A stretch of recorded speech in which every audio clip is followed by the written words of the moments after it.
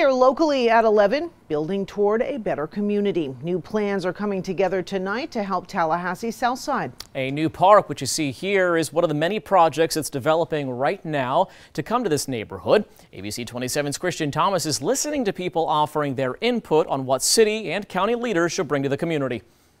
It's needed because of it's a lot of kids in the community. Tyron Williams and his sister Elia are some of those kids now looking forward to Orange-Meridian Park on the corner of Orange Avenue and Meridian Street on the south side of town. It would be walking distance from their home. We have a park at Jack McLean right there, but it's like a lot of walking to do. I feel like it would be helpful because it's literally right there.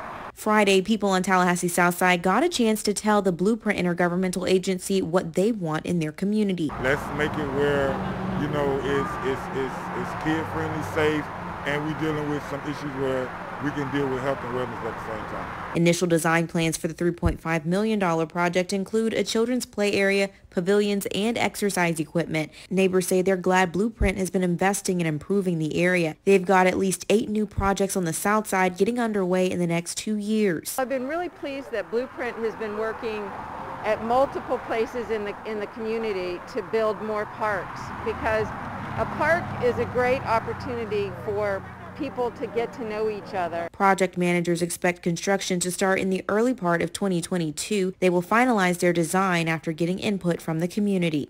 You can be safe and stuff like that. You can have fun and then just have at it. Building the south side toward a better future. In Tallahassee, Christian Thomas, ABC 27. Blueprint will have open house meetings for more community input. If you want to contribute, you can fill out their survey on our website. You have until March 20th to submit your suggestions.